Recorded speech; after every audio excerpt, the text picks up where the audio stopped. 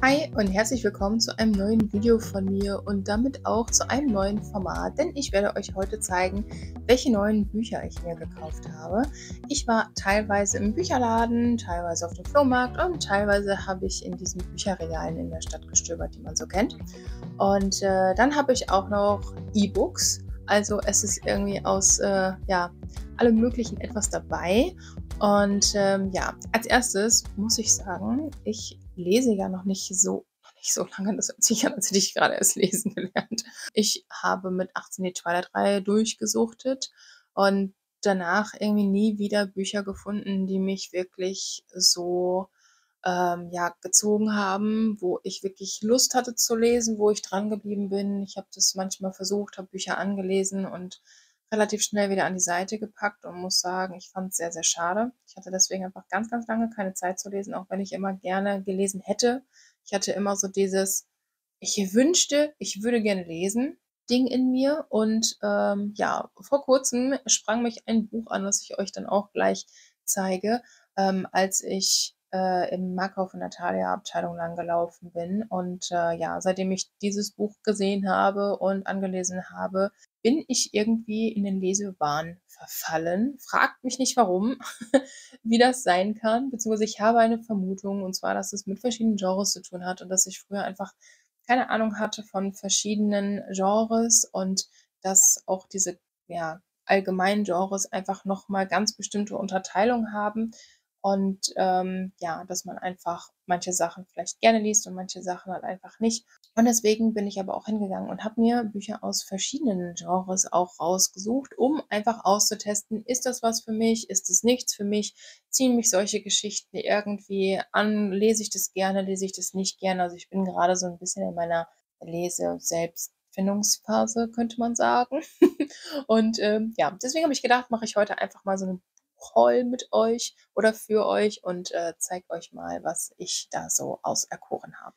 Wir fangen jetzt erstmal mit den Exemplaren an, die ich aus dem Bücherregal in der Stadt habe. Und zwar hat mich da als allererstes mein zauberhaftes kleines Schwarzes von Julia Holden angesprochen. Ich finde dieses Cover einfach so süß und, ja, ich weiß, man sollte es eigentlich nicht, aber ich bin Coverkäufer. Mich zieht es einfach super an. Ich lese mir nicht immer nur die Titel durch, sondern ich habe das Cover einfach mit im Blick und das ist einfach, ja, einfach ein totaler Magnet gewesen. Ich fand es total süß. Und, da geht's um Jane. Jane hat genug vom Kleinstadtleben. Sie hatte einfach keine Lust mehr drauf und sie findet eines Tages, ein Kleid, was ihr ihre Oma vermacht hat. Und das ist wohl irgendwie ein ganz besonderes schwarzes Kleid. Und sie geht damit dann nach Paris und, ja, möchte natürlich dann einfach richtig viel erreichen. Also, das ist 'ne kleine Erfolgsstory. Aber nicht nur das, sondern es ist auch die Stadt der Liebe, also scheint's da auch wohl noch so 'ne kleine Love Story zu geben. Aus dem Kleinstadtleben raus und irgendwie was Großes vorhaben und was ganz anderes machen wollen als die meisten und so. Also, solche Geschichten finde ich eigentlich immer total toll. Ich weiß noch nicht, ob ich das wirklich als Buchform mag, denn nicht alles, was ich auch irgendwie gerne als Film oder Serie schaue, eignet sich für mich als Buch. Das habe ich mittlerweile auch schon rausgefunden. Kommen wir aber auch später noch zu, welches Genre ich zum Beispiel nicht gerne lese, was ich festgestellt habe. Und, ja, deswegen habe ich gedacht, probiere ich das hier einfach mal aus. Schreibt gerne mal in die Kommentare, wenn ihr das gelesen habt, wie ihr es fandet. Aber bitte ohne Spoiler hier immer alles, ja? Wir wollen uns ja irgendwie keine Bücher im Voraus verderben. Ja, da bin ich auf jeden Fall sehr gespannt und, hoffe, dass ich den Buchinhalt genauso mag wie das Cover. Was ich dann auch noch sehr interessant fand, ist, Schokolade zum Frühstück, das Tagebuch der Bridget Jones. Und Bridget Jones hat ja auch immer so viel Pech mit Frauen, wollte ich schon sagen, mit Männern. Und, es gibt's ja auch als Serie. Und, ja, da kann ich mir vorstellen, dass mich das auch sehr catcht. Bridget Jones macht das, was sie für richtig hält und nicht, was alle anderen von ihr wollen, beziehungsweise was die Gesellschaft so vorgibt. Bedeutet, sie möchte nicht irgendwie jung heiraten und, jung Kinder kriegen und so, sondern sie möchte ihr Leben einfach selber gestalten. Und genau deshalb könnte das Buch echt sehr spannend werden, denn, ja, sie tut sich mit ihren Freundinnen zusammen und bilden sozusagen einen Krisenstab. Und ja, die üblichen Probleme sind halt einfach Männer und Mütter, die sie dann einfach versuchen zu bewältigen. Hinreißend, was für ein herrlicher Roman. Man wischt sich die Lachtränen aus den Augen, sagt die Sunday Times. Ich bin super gespannt, denn wenn das wirklich so witzig ist, wie ja, die das anpreisen, dann ja, kann dieses Buch bestimmt sehr viel Spaß bringen. Ich weiß nicht, inwiefern mir das gefällt, irgendwie so eine Tagebuchversion zu lesen. Ja, und ob dieses Genre dann halt wirklich irgendwie was für mich ist, so dieses Jahr Pech mit Männern und ja, aber ich werde es sehen, mal schauen. Also auch als Serie und so ist es ja eigentlich ziemlich erfolgreich. Deswegen müssen die Bücher, weil die ja Vorlage für die Serie sind, eigentlich gut sein. Schreibt mir auch gerne mal in die Kommentare, falls ihr das gelesen habt und ob ihr das spannend fandet oder sehr witzig fandet oder sowas. Aber wie gesagt, auch bitte ohne Spoiler. Und ja, ich bin sehr gespannt, ob mich das wirklich catcht. Dann haben wir neue Schuhe zum Dessert von Marian Keyes. Ich hoffe, man spricht so aus. Bei diesem Buch geht es um eine Protagonistin, die Gemma heißt, und ihre beste Freundin hat ihr den Lover ausgespannt, und dann ja, steht auch noch ihre heulende, verlassene Mutter vor der Tür, also nichts wie ab ins Einkaufszentrum, denn 5 Paar neue Schuhe helfen über den ärgsten Schmerz hinweg. Ja, doch Gemma hat noch eine bessere Therapie parat. Sie schreibt E-Mails an ihre beste Freundin Susan, die vor Ironie und Sarkasmus geradezu sprühen. Susan schickt die Texte heimlich an eine Literaturagentin, und bald beginnt für Gemma ein ganz neues Leben. Da bin ich super gespannt drauf. Also auch dieses, ja, an schlechten Tagen shoppen gehen und so, habe ich ja selber früher gemacht. Heute Gott sei Dank nicht mehr, aber da werde ich mich mit Sicherheit auch ganz gut reinversetzen können. Und ich liebe Ironie und Sarkasmus. Da bin ich auch immer ganz, ganz vorne mit dabei. Auch wenn man das in den Videos vielleicht nicht immer ganz so merkt, aber privat bin ich da schon sehr weit vorne. Und ich liebe es einfach zu lachen und Witze zu machen und so. Deswegen, ich bin sehr, sehr gespannt drauf. Und ja, auch dieses dann plötzlich Autorin und erfolgreich und so. Ich glaube, das Buch, das könnte mich auch sehr interessieren.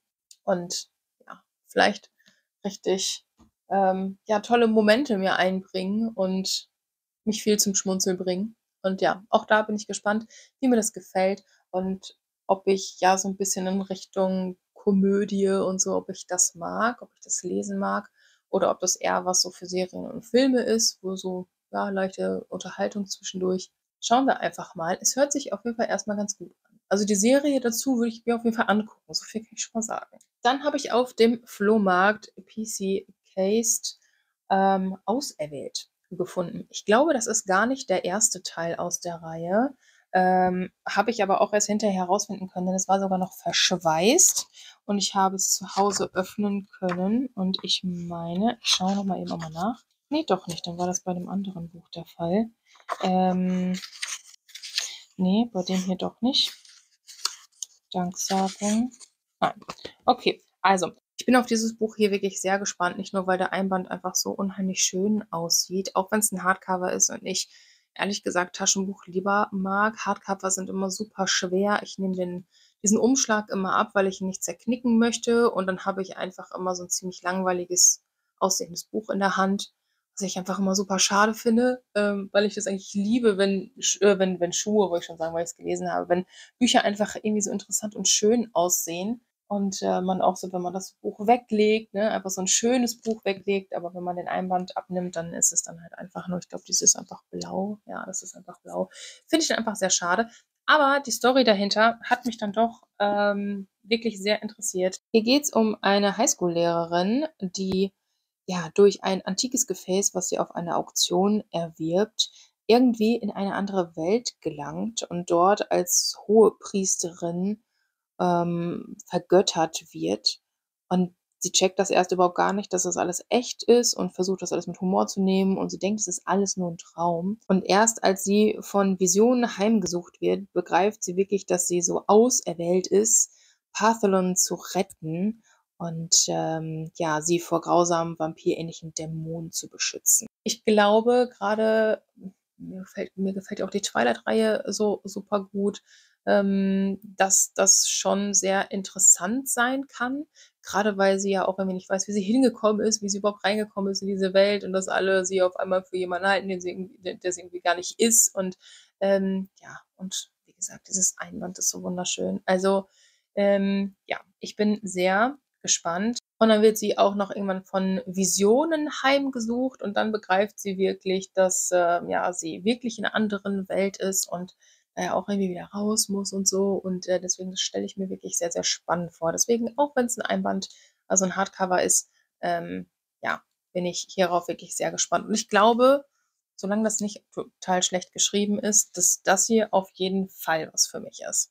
Dann habe ich noch Dämonika, tödliche Verlockung mitgenommen. Das Cover fand ich auch tatsächlich, sehr, sehr schön. Ich bin zwar nicht ganz so immer in diesem Rotfieber drin, aber irgendwie, muss ich sagen, fand ich das sehr schön, dieses Cover. Hat mich angesprochen. Ihre dunkle Gabe führt sie zusammen, steht hinten drauf. Und in dem Buch geht's um eine Dämonin und um viele Vampire, um Werwölfe und auch Dhampire. Das sind so Mischungen aus Werwölfen und Vampiren. Und dort kursiert ein Virus, was wohl, die Werwölfe umbringt.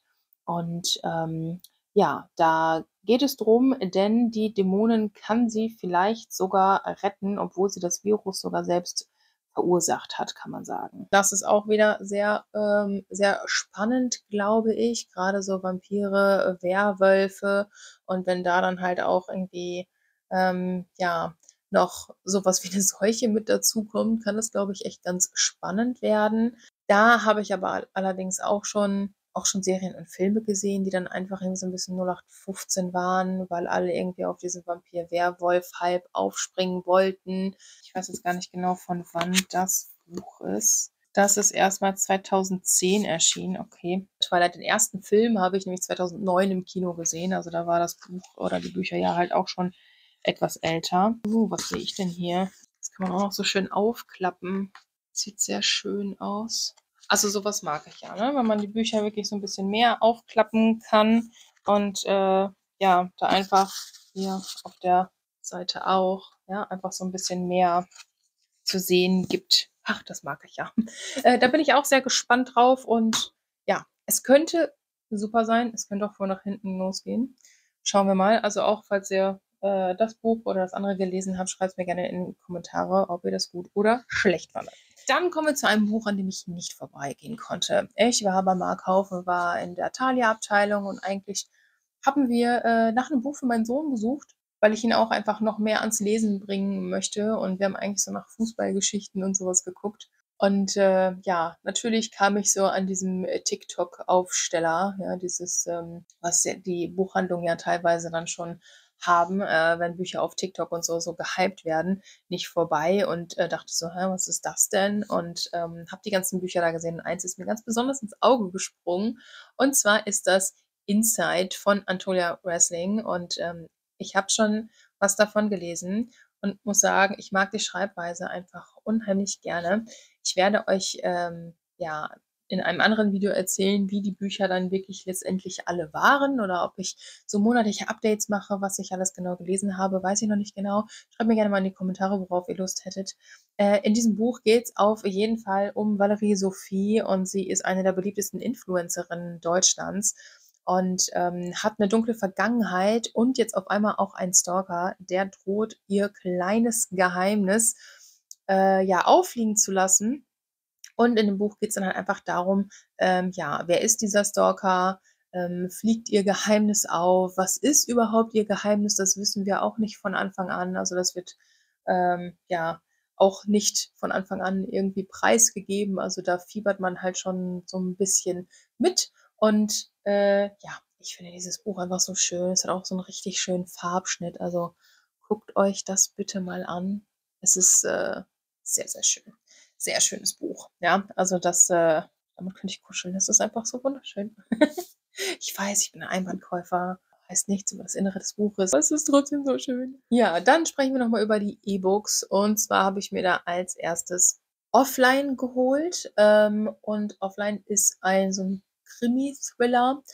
Da bin ich gerade auch irgendwie so auf Seite, ich müsste genau nachgucken, auf jeden Fall an der Stelle, wo, einer der Mitwirkenden verschwindet. Und zwar geht es darum, dass mehrere Leute einfach eine Offline-Zeit gebucht haben, 5 Tage ohne Handy, ohne iPad, ohne alles, ohne irgendwie Zugang zur Zivilisation sozusagen, sind die viele, viele Stunden in die Berge gewandert, sind in einem Schneesturm eingeschlossen sozusagen und sind in einem eigentlich fast gruseligen Hotel, was nur halb renoviert ist und, ja, was so eigentlich sehr schön aussieht in 'nem renovierten Teil, der andere Teil aber wohl einfach so 'n bisschen gruselig ist. Und, ja, nach der ersten Nacht ist jetzt, jemand spurlos verschwunden. Dann ist natürlich irgendwie klar, okay, wo ist derjenige? Was ist mit ihm passiert? Ist ihm was passiert? So, es ist 'n Thriller, ne? So, es wird ihm mit Sicherheit was passiert sein. Und irgendwie habe ich so von Anfang an dieses Gefühl gehabt, also, erst mal musste ich mir aufschreiben, wer jetzt wirklich der Protagonist ist, weil ich das gar nicht richtig zusammengekriegt habe bei 10 Leuten und mir das alles gar nicht merken konnte und dann gar nicht wusste, wer spricht jetzt irgendwie wirklich mit wem, weil ich 'n sehr visueller Mensch bin. Und, dann einfach nur Namen zu lesen, hat mir nicht wirklich gereicht. Dann musste ich mir das so separat aufschreiben in so Kategorien quasi. Der gehört dazu, der gehört dazu, der gehört dazu, so wie so kleine Grüppchen so. Ja, dann hatte ich das Problem für mich aber gelöst und habe schon gemerkt, okay, das Lesen war echt so 'n bisschen schwerfälliger, weil's doch irgendwie so ziemlich lange und geschachtelte Sätze sind. Und jetzt grad so an der Stelle, wo jemand verschwindet, stelle ich mir die Frage: „Lese ich weiter oder nicht?“ Ja, da muss ich, glaube ich, noch 'n paarmal drüber schlafen, ob ich das wirklich weiterlesen möchte, diesen Thriller oder nicht. Ob das wirklich irgendwie so mein Genre ist, was ich weiter verfolgen möchte oder nicht. Bin dann aber erst mal noch ein anderes E-Book angefangen und zwar, „It was always you“. Und, da muss ich sagen, mag ich die Schreibweise unheimlich gerne.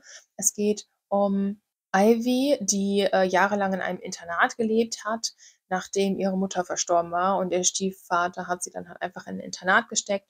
Und, ja, jetzt hat sie 'ne E-Mail gekriegt von ihrem Stiefvater und soll nach 4 Jahren auf einmal nach Hause kommen, hat 'n Flugticket gekriegt und, ja, die Familie ist auch reich, aber sie versucht fast gar kein Geld von denen auszugeben und will das alles nicht haben, fühlt sich einfach so total ungeliebt und verstoßen und, ja, man liest das Buch wirklich so aus ihrer Sicht und sie beschreibt alles wirklich total detailliert, irgendwelche Sachen, die sie an irgendetwas erinnern oder wie sie sich einfach dabei fühlt, wenn jemand irgendwie das und das macht und wie sie sich dabei oder was sie denkt, was sie wirklich meinen. Also, sie hat kein großes Selbstbewusstsein und, ja, fühlt sich oft einfach irgendwie so klein mit Hut und ich muss sagen, es ist alles so wunderschön beschrieben, auch wenn das natürlich nicht wunderschön ist, wenn man sich so fühlt, aber ich kenne das selber so aus meinen Zeiten, als ich jünger war, wo ich mich oft einfach irgendwie so klein mit Hut gefühlt habe und irgendwie mal hinter allem was Schlechtes vermutet habe und ich irgendwie dachte, dass jeder mir irgendwie was Schlechtes möchte ähm oder ich es nicht wert bin, Zeit mit denen zu verbringen und so was, ja. Also, auch solche Sachen, wird da angesprochen. Und ich bin auf jeden Fall sehr gespannt, wie dieses Buch weitergeht, denn offensichtlich dieses „It was always you“ ist dann ja schon so 'n Plot und, ich will nicht so viel spoilern, aber sie hat erstaunlich viele Gedanken über ihren Stiefbruder, wo von Anfang an eigentlich offensichtlich ist, also, wenn das nicht etwas mit ihm zu tun hat, dann weiß ich auch nicht. Da ist jetzt noch nichts passiert oder so, also, ich kann nicht spoilern. Es ist von Anfang an, jedes Mal, wenn sie ihn sieht, schimpft sie über ihn und schwärmt gleichzeitig. Und es ist irgendwie dieses Paradoxe ist total köstlich mit anzusehen oder mitzuerleben, wie sie irgendwie so darüber denkt und es sich gleichzeitig irgendwie verbietet und ihn einfach irgendwie wieder schlecht macht und, nach Gründen sucht, warum er doch dann einfach so blöd ist und so. Also, da muss ich sagen, das Buch, das entertaint mich grade auch wirklich sehr. Ja, jetzt habe ich natürlich schon 'n bisschen erzählt davon. Also, konnte ich euch, vielleicht auf das ein oder andere Buch sogar schon ein bisschen Lust machen. Schreibt mir gerne, wenn ihr die Bücher schon gelesen habt oder welche und, ja, wie sie euch gefallen haben. Am besten ohne Spoiler oder nicht nur am besten, sondern unbedingt ohne Spoiler. Ich freue mich auf jeden Fall, wenn ich wieder von euch lesen kann. Gebt dem Video auf jeden Fall 'n Daumen nach oben, das unterstützt den Kanal, darüber freue ich mich sehr. Abonniert, wenn ihr das noch nicht getan habt, denn es werden auch noch weitere Videos folgen, in denen ich euch dann erzähle, welche Bücher ich ausgelesen habe, welche ich für gut befunden habe oder welche ich vielleicht sogar abgebrochen habe und, ja, werde euch mitteilen, welche Bücher es wert sind, gelesen zu werden, meiner Meinung nach, und welche nicht. Darauf freue ich mich auf jeden Fall schon sehr. Wünsche euch somit noch einen ganz, ganz wundervollen Tag und sage Tschüss, bis zum nächsten Mal. Ciao!